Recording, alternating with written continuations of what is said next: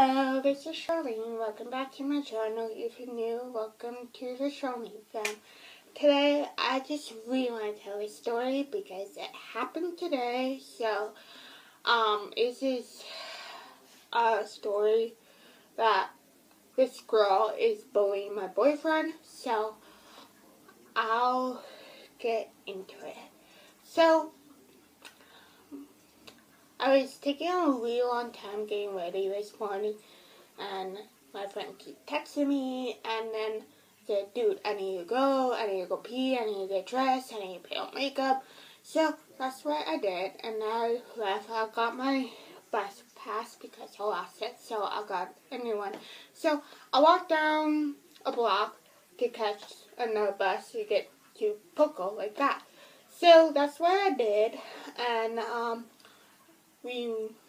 I met Devin and Bradley at Mostly Music. It's a video game, movies, and CDs store, so you can trade in games and movies and stuff. So we went there for a little bit, and then after that, Nathan was getting bored, so we were waiting for the bus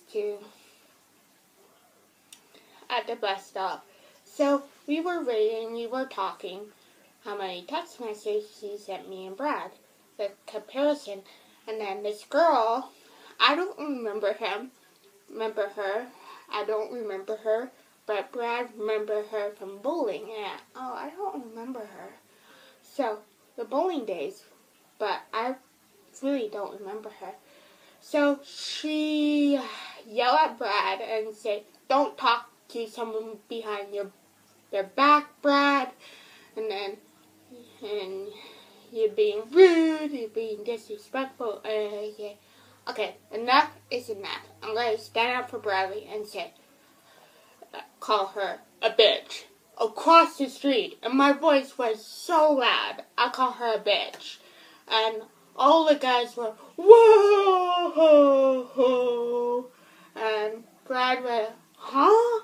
So, yeah, I call her a bitch because she was bullying my boyfriend, and he can't defend himself. He has a trachea on his neck, and he was born with that, and he can't speak up and say, shut up. So, that's what I have to do.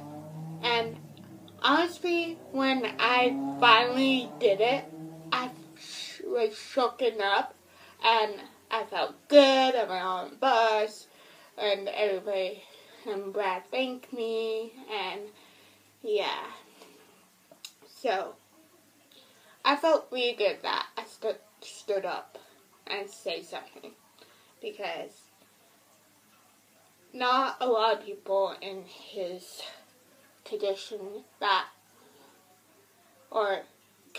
like Bradley have a voice and said, enough is enough. Like people like her or him or a person like that. So,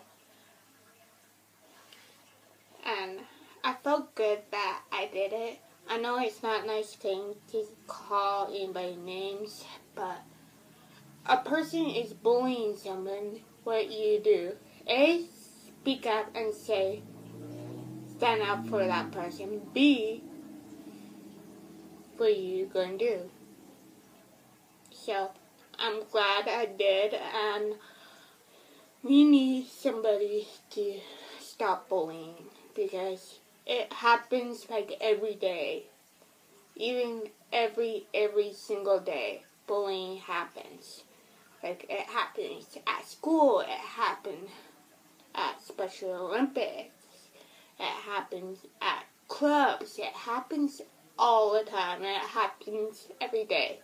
Like, evil people can control that and manipulate that and think it's okay, even it's not. So, I'm glad I stood up for Bradley. It did rub off on me, and I finally did it.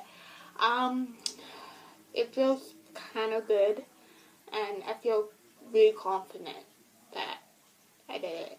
So, that's this story.